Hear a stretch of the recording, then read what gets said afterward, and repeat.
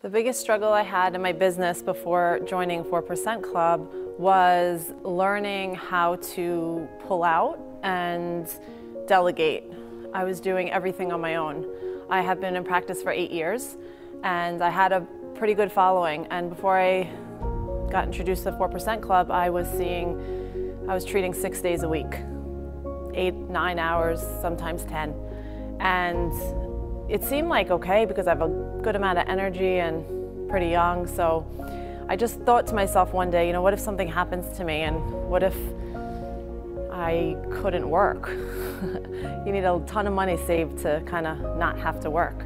So I didn't have that, so I started thinking, well, I'm gonna have to do something different. Started actually listening to Paul's podcast, and there was one thing he said on the podcast which led me to increase my rates just a little, and there was something he said about a way to talk to a patient about, you know, coming to me having not taking their insurance. And I applied his advice just on this one quick thing on the podcast, and I had a positive result immediately. And I emailed him, and that's how our relationship started. Yeah, so 4% Club has helped me in so many different ways. Where do I start? So I put a lot on my plate. I try to get it all done.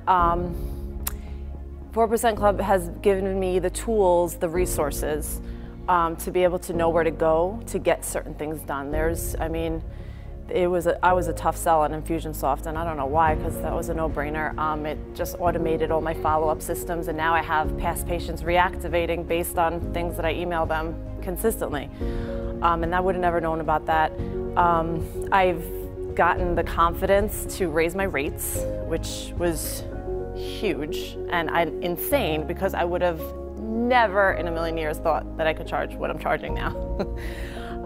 And it was like I doubled it on one day. I just doubled my prices and everybody went for it. I was shocked and so scared, and I just still can't believe it, but it's so increased revenue, increased confidence, total mindset shift, shifting my mindset from like hustling and, you know, having to suffer to saying like, wait, like I have this really good product, why don't I reproduce it? Why don't I get people on board?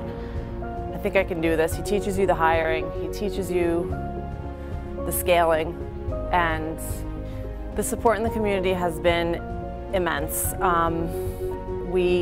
the Facebook group, I can post anything and I have like at least 4 or 5 people responding with advice. I get a lot out of reading other people's struggles and their wins, and it's just this constant idea flow. I used to dream about being able to talk to another business owner about how they run their physical therapy business, and now like my dreams come true. And I have all these people to talk to about it. So I only have to choose one thing that I love most about being the 4% Club, and I guess that would be the events. I have 2 little kids and this busy practice, so for me, I get away legitimately, like I'm working right now, and I get to have a little fun. I get to see a little sun. I made some good friends, which is awesome, and yeah, I get creative, even on the airplane ride here. And Paul used to always say this, that in the plane he gets so much work done. It's so true. My whole mind shifts towards creativity, and it's something you just don't get in the daily grind.